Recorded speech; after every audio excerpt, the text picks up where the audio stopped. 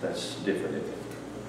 Okay, you see, you guys, anybody want a Bible? Because sin's believing, you know, I would like to look. Because something I might say might be different. Oh, I know it'd be very different. Everything would be very different. I want to read some from this book. This book was written, I believe, in 1917 or 1920. 1920, this book. It's called God, Man, Made Flesh by Dr. Carey. Dr. George Carey traveled all over the world. And he's got several books. God, Man, Made Flesh. It's definitely worth your time and money to purchase it and read it. I wonder why they chose that photo for that book. I have no idea. It's a reprint. It's not the original. The original didn't have anything on it. It was made very simple. Ever who gets this material and reprints it, put all different kinds of front covers. It has nothing to do with the book. But I've seen people with this book, green, yellow, with nothing on it. So that cover, don't let that cover throw you. Just the title, God, Man, the Word Made Flesh, and that is, you know, just the title of it is a tremendous revelation or a lot of work in it. And so, you know, the things that I want to share with you out of this, I just want to read you a couple of things that he wrote from this book. And you know, a prerequisite to really to get from where you are is to open our mind, because if we keep the same mind that we've always had, we'll stay where we've always been. I mean, you know, that's, everybody kind of knows that. So how do you get from where you are to where you want to be? Number one, you have to open your mind and start to think different. If you don't think different, you can't be different. So open your mind and thinking different. That's hard, especially when you're talking to, quote, religious folks. They can't think different. They're blocked in or locked down by their ideologies. And you've got to consider that those ideas have been around for 1,700 years and have kept us blocked. But a lot of the things that we could think or we could see, it requires getting out of that box. And you know, that's why I like that little phrase I have up there. I don't know where it's at. It's right over there. Don't put my little plaque up there. Oh, I see why it's not up there. The back come off of it. It says, don't think outside the box. Think like there is no box. I didn't realize that thing fell off the back and broke. Anyway, let me read you this. There is no salvation or regeneration for man as long as he believes in vicarious atonement. Well, that'll make a mad woman. That'll make them mad. Now you have to think about that, and I'll say some things, and I realize that people get upset about it. I'm not trying to get anybody upset. I really want us to think, because again, you can't get from where you are to where you'd really like to be unless you start to do some introspection. Introspection requires thinking different. Unless we can think different about who I am, if I can't think different about myself, it's hard for me to move from where I am to where I'd like to be. So to get to there has to be some. So I'll read that again. I want to say that again. I realize that's a tough statement, right? That's just right in the beginning of this book, you know. And you have to think, and I'll say this, Jesus never taught vicarious atonement. You won't find that. He didn't do that. As a matter of fact, you will find that the majority of the things that Jesus taught in the four Gospels are not taught in the Christian church. Define vicarious atonement. Blood sacrifice. Outside yourself, atonement. That's why I was looking at you saying, what is that? Blood sacrifice. A sacrifice of an animal or something outside yourself that can save yourself. I see, whoa. That's difficult, isn't it? Now let me read a little further. There is no salvation. He has quotes with the word salvation. Because the word salvation is so grossly misused in the Christian community. Sad to say, it's grossly misused. Actually, the word just simply means to be whole or complete as who you are. And the struggle that most people face throughout life is the division that's in their own heart. It's not because of necessarily religion, it's because they're divided among themselves. You can unite yourself to yourself, that's your higher self, the S. In other words, your God self to your human self, and you realize they are one, so that you are visibly, physically, God manifest in the physical body. If you can see yourself and think of yourself like that, you can change yourself.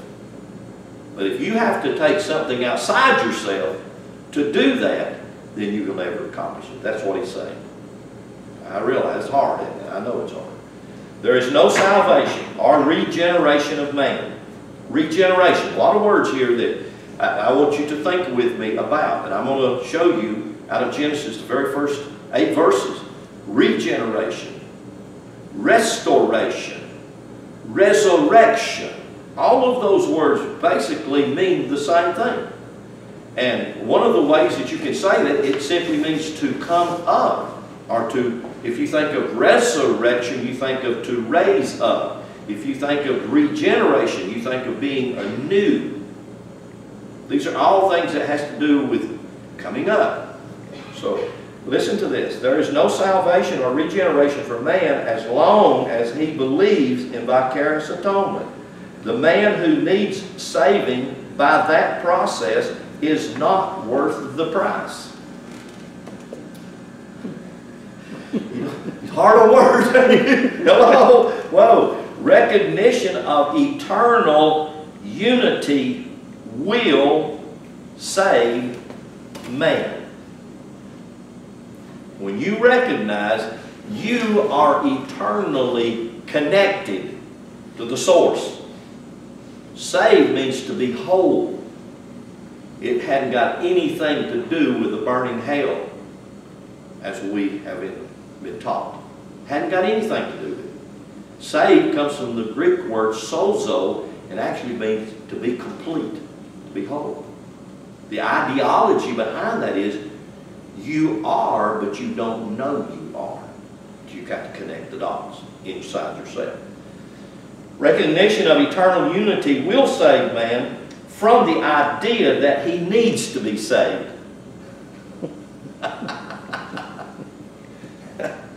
Because it will reconcile him to his place and mission in the plan. And what I say, you have to really think about that. All right. Only the spiritually blind look for the coming of truth or life or the Christ who is ever present, or for the coming of a kingdom which is already at hand. If you don't, and what did Jesus say? Why do you go looking for it? That's what Jesus said, Luke 17. What are you looking for? Why are you going here or there or down yonder? He said, why are you going to Israel? Are you looking for the kingdom of God? He said, it's inside you.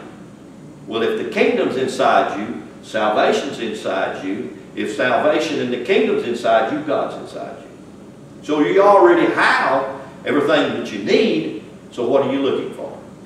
So maybe you can kind of think about that. Only the spiritually blind look for the coming of truth or life or the Christ who is ever present, or for the coming of a kingdom which is already at hand. When you pray for a thing, know that you have the thing. Isn't that good? Yeah. If you're praying for something, if you're asking God for it, and I remember last week I told you this guy from out west called me and said, I don't even know how to pray now. That's good. That's wonderful. I said, all your prayers mostly are directed at something outside you. Yeah, well, I mean, you're trying to get in touch with something that's outside you. If you can realize that that thing that's outside you is inside you. So if you'll direct your prayers within your being and you realize that you already have the very thing that you're trying to get. Well, I mean, isn't that what was on the that's board? what the 10 men said. That's it right there. Exactly what I was He listening said to. you're going looking for something that you already got. That's the beauty of Dorothy and the Wizard of Oz. I mean, that is a mythological fairy tale that's telling profound truth. Wow. You can carry that right over to the Bible and the Scriptures and realize they are phenomenal stories, or in other words, fairy tales that contain deep, deep truth. And so we can see that, wow, it can begin to help us and to change. Let me read something else here. Just a touch of what he talks about in this book. He says, so much for the old world belief that the Scriptures, or the writings in the Bible, are records of men and women and places, geographically, historically, and so forth. These wonderful statements are fables, parables, allegories, dealing with the chemical, physiological, anatomical, and astrological operation of the human body. Wow. That to me, that really resonates for me, because I can see that. There was a time I couldn't see that. There was a time I was spiritually blind, thinking that I was saying the things that were the truth, but they weren't. They were just religious garbage. And when we look at this, and if you will, take your Bible and turn in your Bible to Psalms 139. And I want to read this passage to you. Psalms 139. We're going to read some more from Dr. Carey, maybe next week.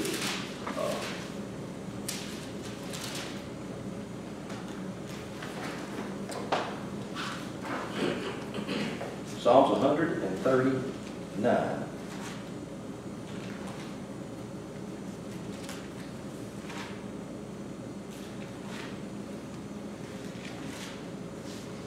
Oh, let's see, where do I want to start here? Verse 7, Psalms 139, verse 7 says, whither shall I go from your spirit, or where shall I flee from your presence? Now I want you to hear this.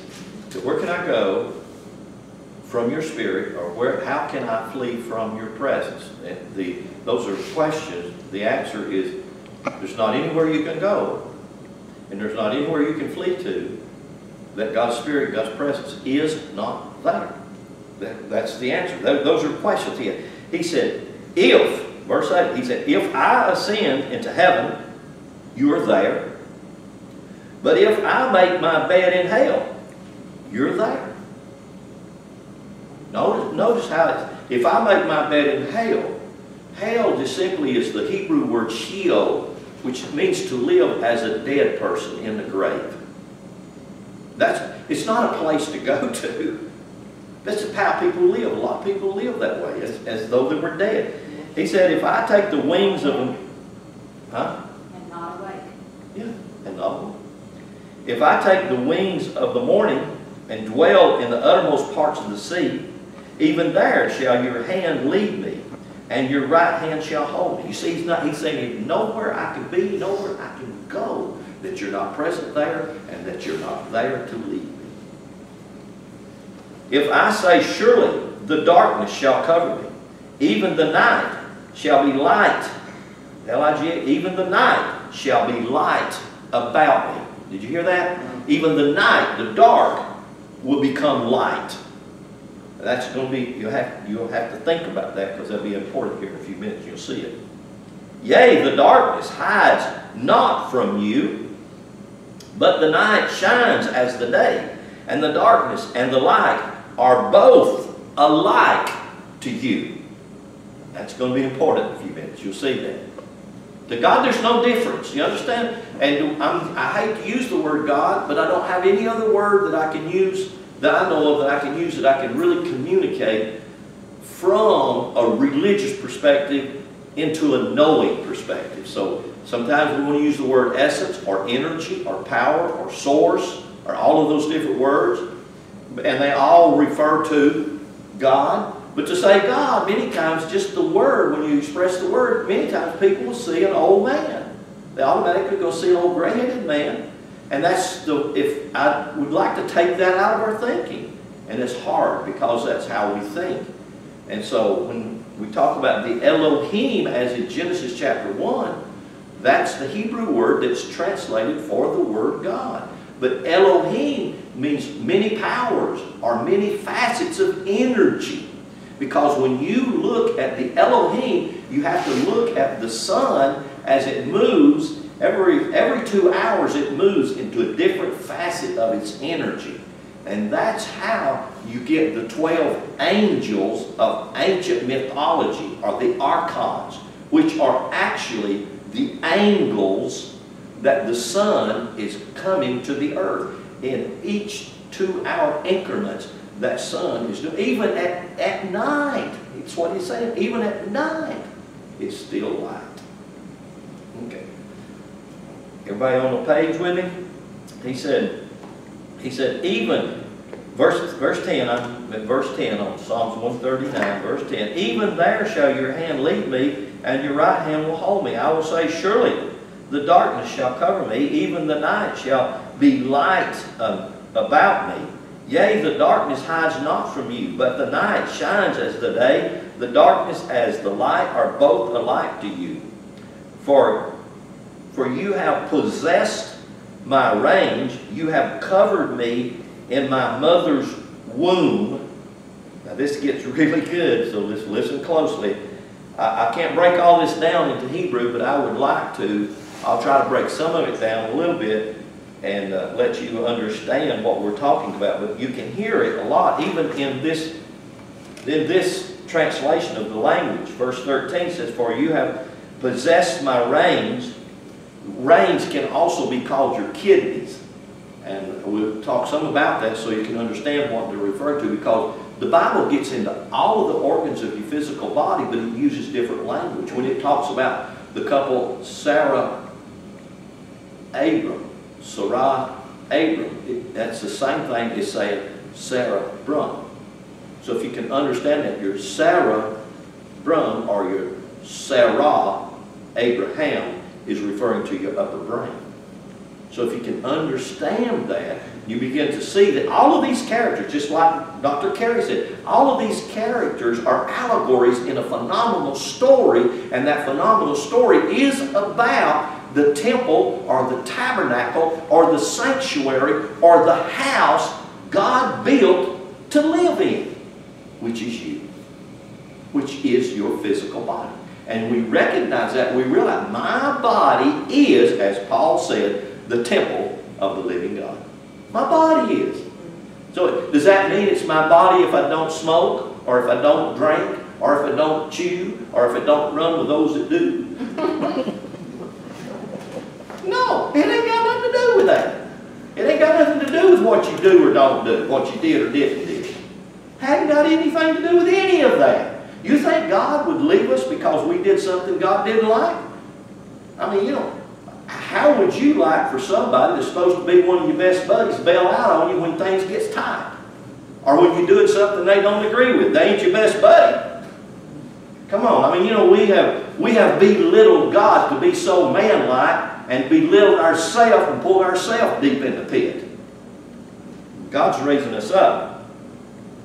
It says, for you have possessed my reins, you have covered me in my mother's womb. Now we're going to talk some more about the covering in the mother's womb. How did God cover you in your mother's womb? Well, one of the ways He did was He took two major organs you have in your body, your physical body, the tree of knowledge, which deals with the right and left hemisphere of your brain. That's called the tree of knowledge. This is where you get to know things, right? Knowledge comes by understanding, by reading, by searching, by digging. It's up here. It has to do with your brain. So the tree of knowledge of what they told you in religion of good and evil actually dealt with right and left hemispheres of your brain. Those are the Hebrew words ra and tov. Ra and tov. Right and left.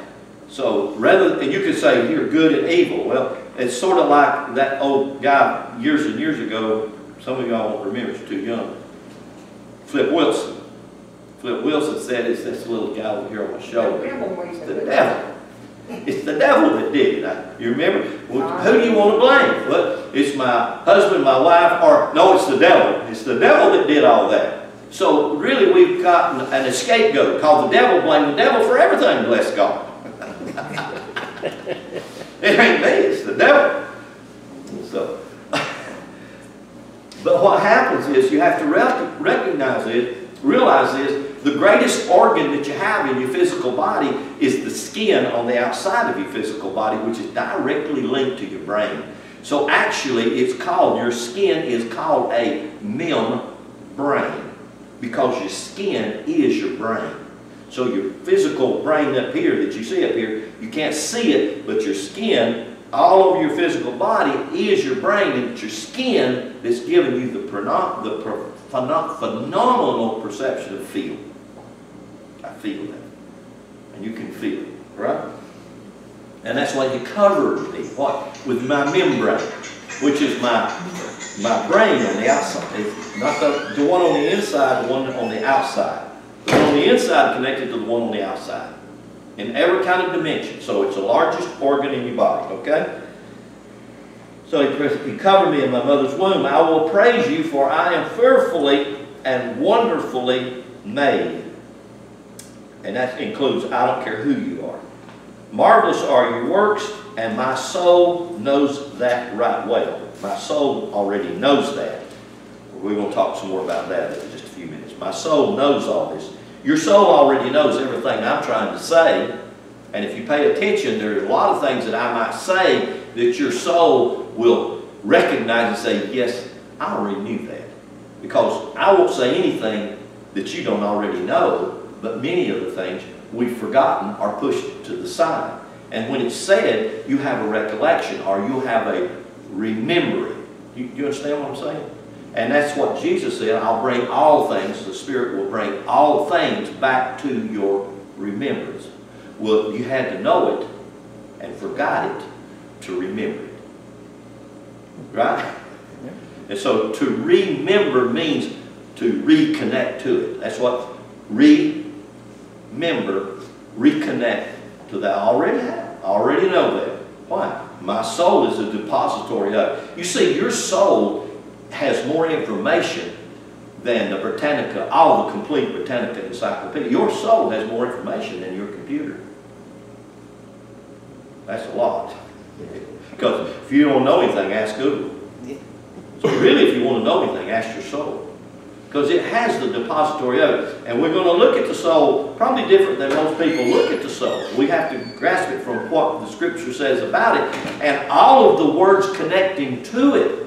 Because if I tell you, if I were to tell you that connected directly to your soul is the serpent of Genesis chapter 3, is the Naphiel of Genesis chapter 6, in other words, the giants. So if I told you that your soul was connected to the giants and was connected to the snake, you would flip out. But I can show you from Scripture that that's exactly where you're linked.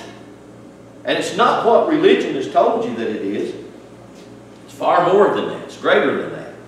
Verse 15 of Psalms 149 says, my substance was not hid from you when I was made in secret and curiously wrought in the lowest parts of the earth.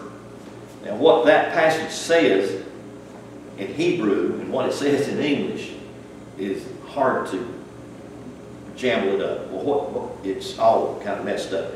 If you had an opportunity to look in the Amplified translation, the Amplified says it clearer. Or if you had an opportunity to look at the Living Bible, it says it a little bit clearer also.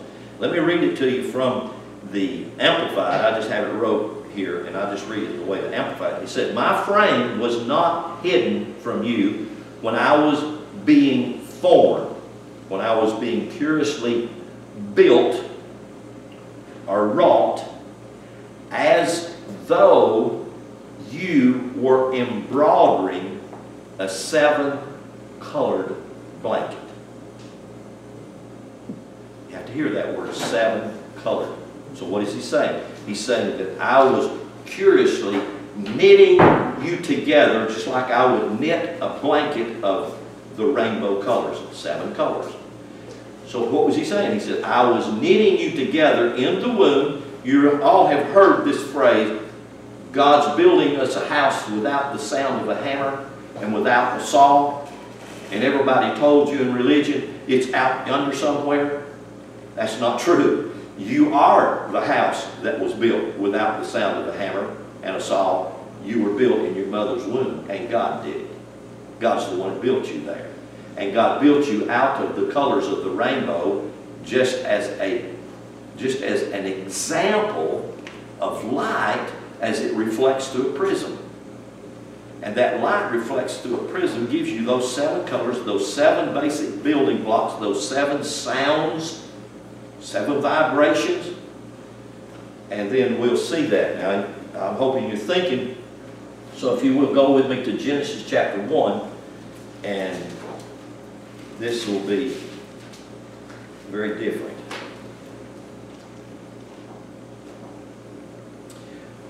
Now, after you have the drawings, the architectural drawings, the blueprints, the plans, the patterns of a building, that's one of the first things that you want. You cold? Are you cold? Just good. You're cold. Bump the heat up, somebody there, right there between them. Yeah, because those refrigerators put heat up there, and I think It reads warmer than it is out Yeah. there. yeah. So bump it up there where you. Yeah, I just moved to Okay, after you have all of these plans, blueprints, building pattern, and all of that, one of the first things that you do on a building site is you clear the building site and then you start digging, right? So if you're going to go up, before you can go up, you do what? You go down. You have to build down. So the first thing in the building system is to go down. And I want to put this up here.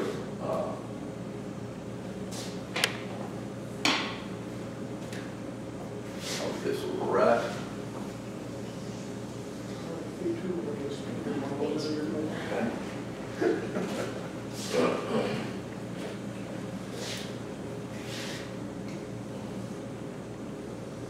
Now everybody's heard of, maybe they're not familiar with, but everybody's heard of the cross, the cardinal cross. Right? Everybody's heard of that, the cross. And the cross is one of the most ancient symbols and stories and allegories that there is. And it always is referring to the same thing when you see it, no matter where you see it, no matter how it's talked about. Even if you're talking about an old wooden rugged cross, you still are talking about this cross, and it's the astrological cross. It's on the astrological cross that everything is basically hung. So all ancient stories and myths that go back thousands, even probably millions of years, have this same story told in them. Why? Because it's the same story. It's not, it doesn't change. This story don't change. Now if I go to India, I may tell this story and use a different character. Or if I go to South America or in Mexico with the Mayans, I may tell this story and use another character. Or if I go to Egypt and tell this story, I may use another character. But I will tell the same story using different characters. And so most of us are familiar with this story being Jesus hung on the cross. Jesus just simply being an example or a typology of the human being. All human beings, okay? Even Jesus says, I'm your brother. Simply to say, if you relate to me, I relate to you, we're one. He even said, my Father is your Father, we're one. It's not me doing it, it's the Father where? Exactly. So you can say the same thing if you and I begin to open our ears and realize it's not me, it's the source that's in me. It's the very thing we talked about at the beginning. It's God not out there, but God in here. I'm not seeking the Father out there. I'm not discounting that God's not out there. I'm not saying that at all. I'm just simply saying the God that's out there is in here too. So he's not separate from me, he's always in me, he's always one with me. Now all mythologies are hung on this. I'm going to use this and call it the Passover. This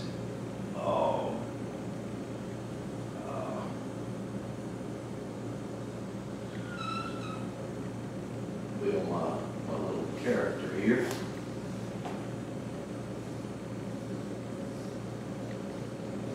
He's sucking his thumb. This is the baby in the womb.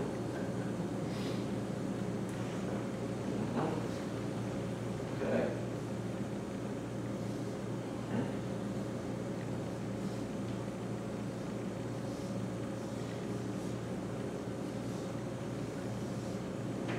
All right, you got that? That's the baby that's in the womb. That's you in your mama's belly.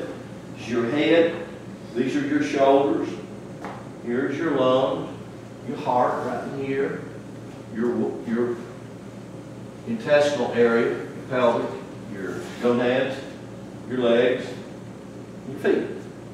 Now, all ancient astrologies, mythologies, are built on this story, this ideology, so that you can understand how all of the signs that are hung in here. For instance, if we hang this sign here and we call this one Aquarius, we call this one Taurus, Gemini, Taurus, Aquarius. Aquarius is the ram, right? And the ram referring to the two upper part of your brain as the ram, the ram up here. So you have the Aquarius, you have Taurus. Taurus is the bull. The Old Testament says that the children of Israel were stiff-necked and bull-headed. Bull-headed simply refers to your lower brain, your cerebellum, bull-headed.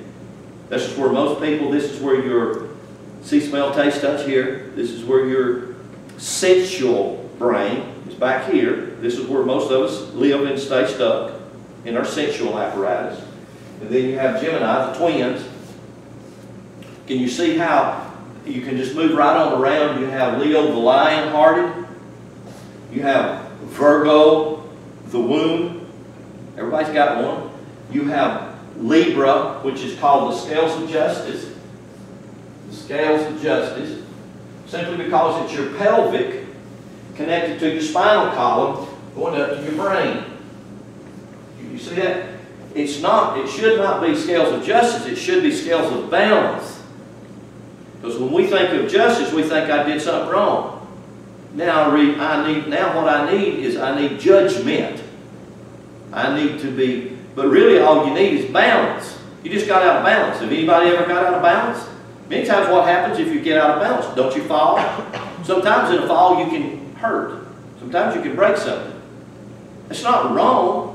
It's not right. It happens, right? Does it happen? It ever happened to you? It happens to me a lot.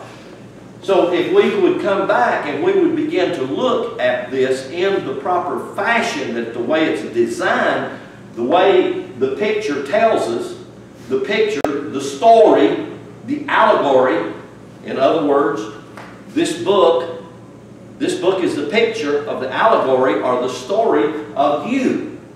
This is an old story that goes back beyond any religion or any concept. Don't matter what the religion concept. This story goes beyond that. So that's a picture of you. And that's a picture of the astrological movement of the sun, the moon, and the stars that create you.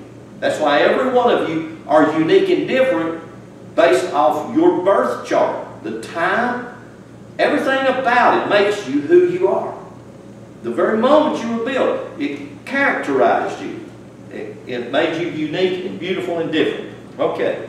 Genesis chapter 1 is about this, starting here.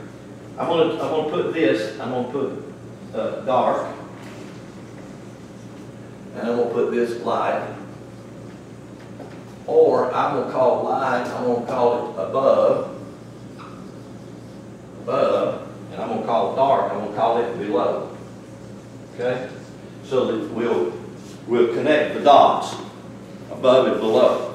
I want you to understand this. So the first place that we're going to start, let's just look at Genesis and see what it says. Genesis 1:1. It says, in the beginning, that is one Hebrew, basically what's called word. It's not a word, it's actually a succession of Hebrew glyphs. In the beginning is the Hebrew word Ba-Rashit. Beth, Rash, Aleph, Shin, To. That's how it's spelled. It's 5 glyphs. Beth means house, container. Rash means fire. Aleph is number 1. That's source energy. Shin is spirit. And Tov is the very last glyph in this 22 letters of the Hebrew glyph. And actually, it's the end or the ability to stand. So in that particular word, it's translated in the beginning, could have, and probably would have been more accurate if they had just said, at your birthing. Because the way you can associate that is, at your birthing, when Mama pushed you out of the garden, delivered you from her, she said, oh hell, something's got to give here. The birth pains was telling her that. Right? You ladies? Something got to go. And it got to be you. Because I ain't putting up with this no more. And so you got pushed out into the real world. Into the world you're in right now. And so all of that is in here, and it's all in that word, Ba-Rashit. At your birthing was your beginning in this incarnation. In car is just flesh. That's all it means. It's when spirit moved back into flesh. God moved back into this dimension in you, through you, as you. Wow. Okay? So that's what that word said, that in the beginning. That's what that Hebrew word, God, Elohim, that's the many powers of that movement right here, that movement as it moves in those increments. Okay? The many powers and its movement created bara. That means it brought forth a child. That's what that word in Hebrew means, bara. It's translated in many ways, cut down. It comes from bar. Aleph means child of God. Doesn't mean man or son of God. It doesn't mean woman or girl of God. It means child of God, incorporates everybody. Male and female. Not one above the other. Not one better than the other. Both equally the same. Created, that's the child, heaven and earth. Heaven. That's 2 glyphs. Shin, Mem, which actually, this glyph right here, it means water. The 2 most important things you're going to begin to see right here, and you'll see this in biology, it's beginning to come out all over the place in biology, is what creates anything in the physical dimension is water and light. Water and light. That's what you're going to start to see, water and light. You are a water vessel. You know, used to they'd say you're 80% water. But now they say you're 95 to 99% water because they finally realize that your water, your lymph node makes up 70%, 75% of the water that's in your physical body. And then the blood that flows within your body makes up another 25%. The blood that flows in your body is like salt water. The water that flows in your lymph nodes is like fresh water. And they don't mix. They don't. Fresh water flows into salt water. Pulled up and it's turned back into fresh water. But you look at the earth, they don't mix. They don't mix in your physical body. They're separate. This is the waters above.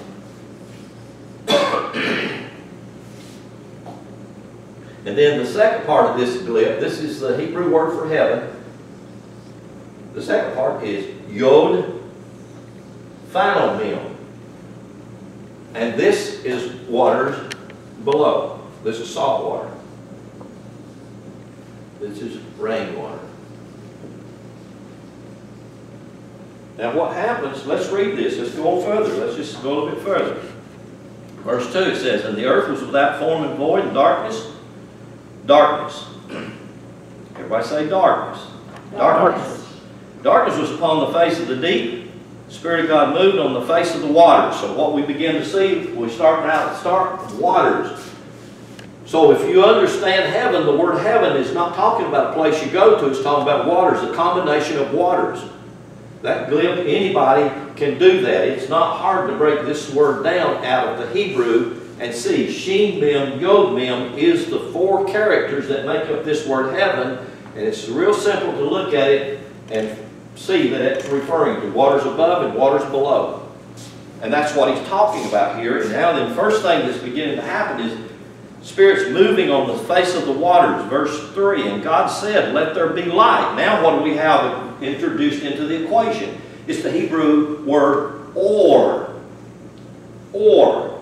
And that Hebrew word, alif, wav, rash. Alif, wav, rash. That word is used for two other words grossly misused. It's used for the word curse, and it's used for the word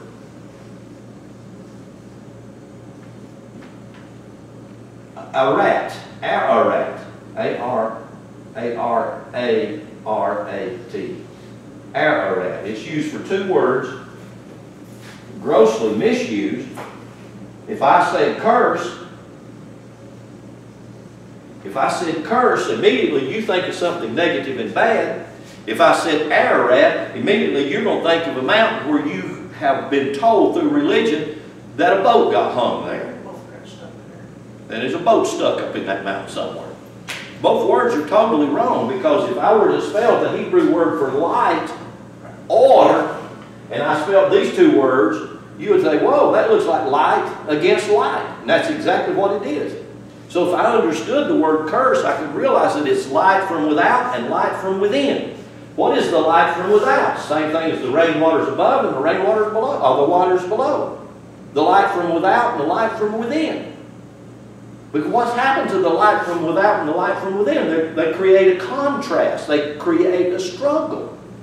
That's not wrong. It's something that it creates a friction. Your heart wouldn't beat if you didn't have that tension or that pull. I mean, that's how you live.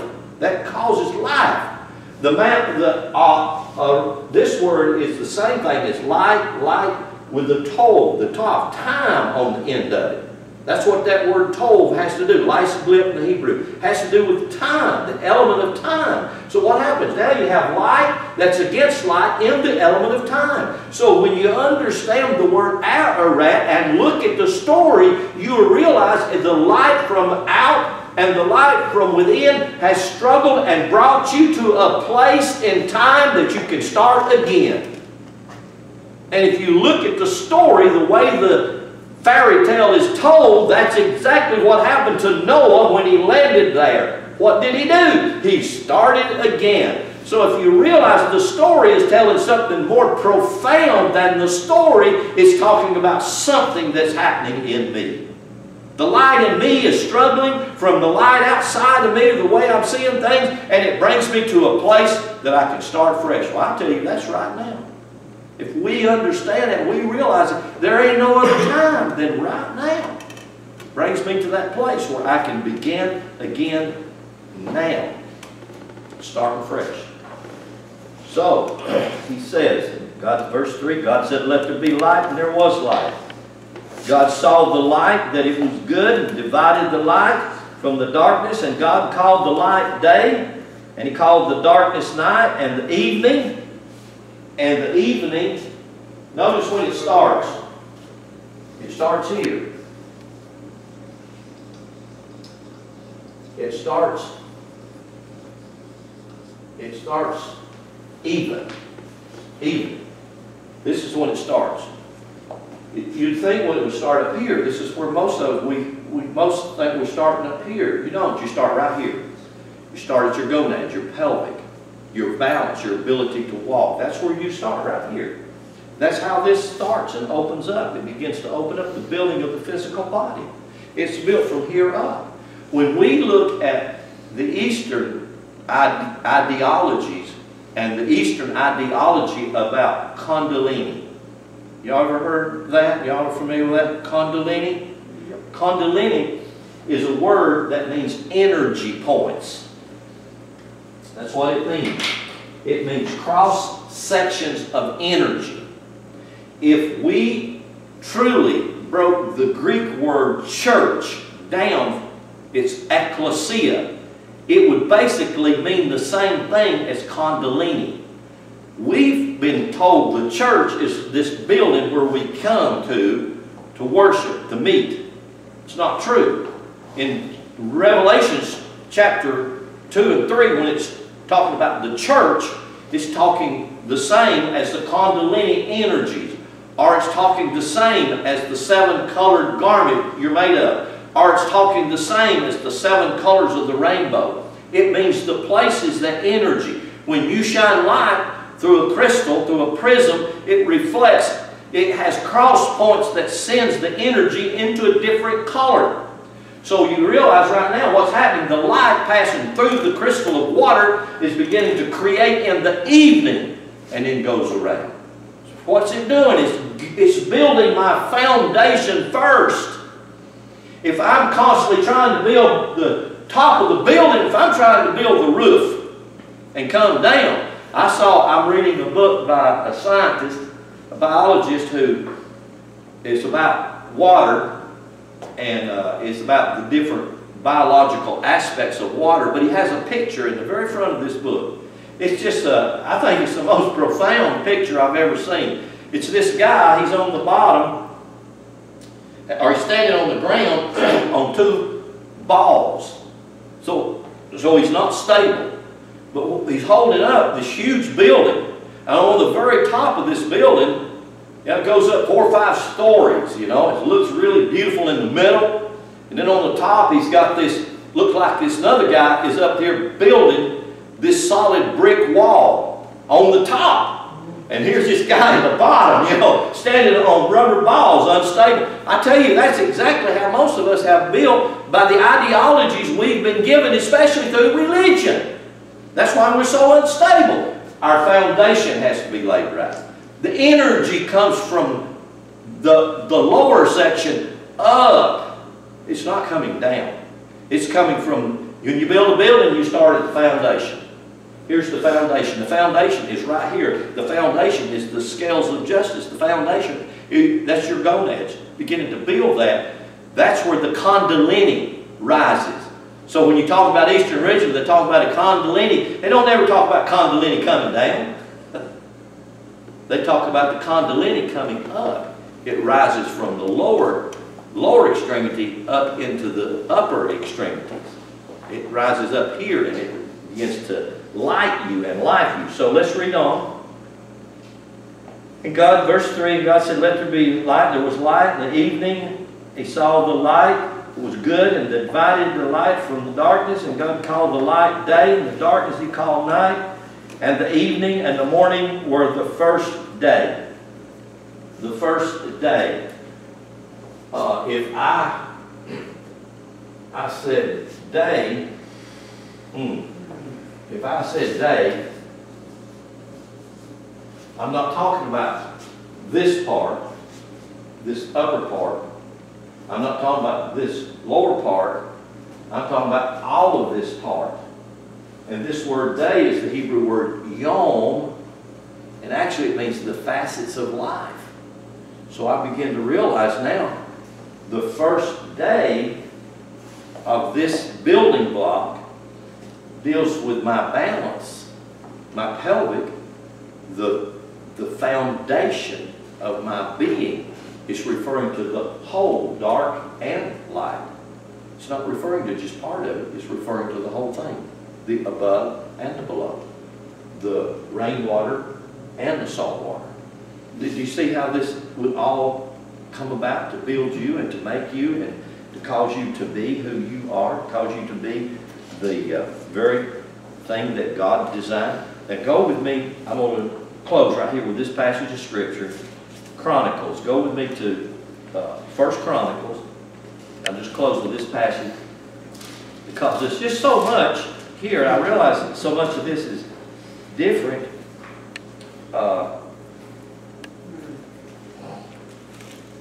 Every bit of this information is deposited in your soul. And your soul knows all these things. Your soul doesn't know this. That's what he said over in Psalm. Your soul knows this right well. All of this information is deposited in there. It's just unscrambling it or whatever. 1 Chronicles chapter 6, verse 10. It says, and Johanan begat Azariah. Johanan, that just simply means mercy. It's the same as the word for John, John the apostle in the New Testament. His name, John, just simply meant mercy or grace. That's what gives us life. It's the love, the mercy, the grace of God. So this is starting out. Johanan begat Azariah, and Azariah just simply means the strength of spiritual quality. Spiritual quality has great strength. So he's saying, grace begets strength. That's what he said. He it is that executes the priest's office in the temple. The word temple is the Hebrew word Beth. That's what is this glib right here. Beth, which is number 2, and it just simply means container or building. Building. So when he said the temple right here, he's using the Hebrew word Beth, Bait. He's not talking about something that was built over in the Middle East that was called the Temple of Solomon, because notice what he says. He executes the priest's office in the temple that Solomon built. Solomon, soul. What is soul in Chinese? I mean, in Spanish. Sun. Soul is sun. It is. Man. The sun in man. What is the sun in man? It's the light. And so what he's saying right here is that he's saying the grace which executes strength, and he's saying spiritual quality and ability. This is what's building the temple of God. What is that? It's the sun that's moving every day. It's out there. It's life in you. If it wasn't there, we wouldn't even be here. We'd be on Mars, wouldn't we? Or we'd be somewhere else on one of those other places out there, Saturn, or whichever, or wherever, whatever. We'd be in one of those places. If we can begin to grasp, just like Dr. Carey nailed it right there at the beginning, if we could begin to grasp that I have no need to look for salvation, I am salvation. I have it inside me. My ability to behold is in me. I don't have to go outside myself to find it. I don't have to go outside myself to look for it. It's inside me. I know that's offensive, especially to the Christian ear.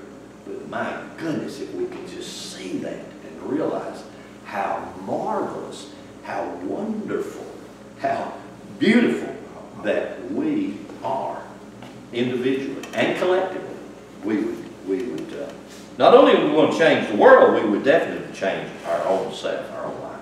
We would be empowered to do that. That's the first place you got to change. Where's the first one? It's got to be. Where it starts here. It's not him or her or them or they. That's the Michael Jackson song, Man in the Mirror. You want to change the world? Yeah. Change this thing. Yeah. All right. So now that you have spoke with all that, I'm going to sing that song again so everybody will get a better meaning of the song, because it was a lot to do with what you were talking about up here. Good, good.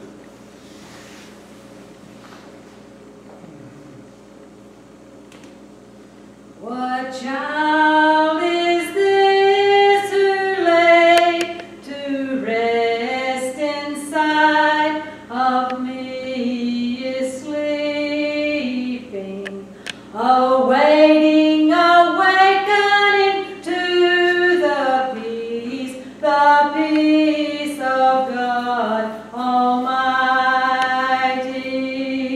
Peace, love, and light is me from the beginning of time.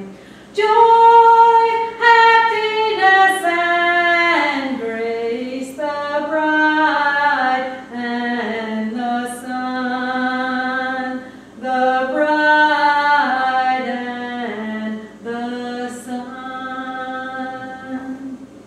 Yeah. Pretty much everything the same, really. Yeah, says the same thing. Yeah. Beautiful. I think we've just all been on the same sequence this morning, Must have in been. different areas. Mhm. You know, from the moment I walked in here, Steve was already writing that up there, and I had been posting things on Facebook, and we were talking about the circle that you got, you know, we used to have here, and then you come in mentioning the circle we used to have here, and everything just all kind of went together. Well, I wanted to bring all that together to the soul, and I just mentioned it in, you know, just passing. I wanted to go into Genesis 2 and talk about the nephesh, which we'll do that next week, because it's a deposit. It's already in us, and you can't necessarily go anywhere looking for it unless you're going to just look introspective. I heard a guy condemning someone had posted on Facebook, and this religious person, he was really condemning the teachings of esotericism. He said, he was trying to say everything has to be exoteric, which is outward. And I thought, wow, I mean, how could you be that foolish? Because even if you corner a Christian, they want to say it's Jesus in your heart. I mean, that's what they want to say. That's what they want to think. If you realize it, it's God in your heart. It's in you. That's eso. That's inside you. It's all in there. Even the ones that are saying Jesus is in me, they're thinking they have to invite Jesus in. They're not saying it's coming from the inside out. They're saying you've got to open that door and let Him in. Yeah, yeah, yeah. It's amazing. It comes back in so many ways to the wizard. They all went outside themselves to look for the journey, but they went to the Emerald City, the center. They went to the center of themselves to find what they'd already always had. And then, of course, Dorothy's journey goes on to go back to where she never actually left. Yeah, Right. yeah. And she went through a tornado and everything, you know. Well, you know, to realize that, you look at that again, to realize that who's creating the story of me? When I really start to look at who's creating the story of me, I begin to realize it's me. I'm the one creating my story to say, hell no, it's not me, it was them. They did that to me. Well, that come up out of you first. It was some energy that we have. And so what happens if we start to think like that? Do you know what that does? That causes introspection. What is that? That's esoteric. It means I've got to go down inside me to see where did that come from? What is that? What's that about? And then when I can begin to examine that, I don't blame anybody. I mean, I think the biggest weight we have around our neck come from the majority of Christian religion that tries to say that I'm not responsible for nothing. It's the devil made me do it, or it's Satan, or it's this, that, and other, and never taking responsibility. something else may do it, but I have to be, but ultimately, I pay the price for it. And so what do I do in that ideology? I have to have somebody else to carry my weight. Why? I don't have enough responsibility or strength to do it myself. And so what have I done? I have weakened myself.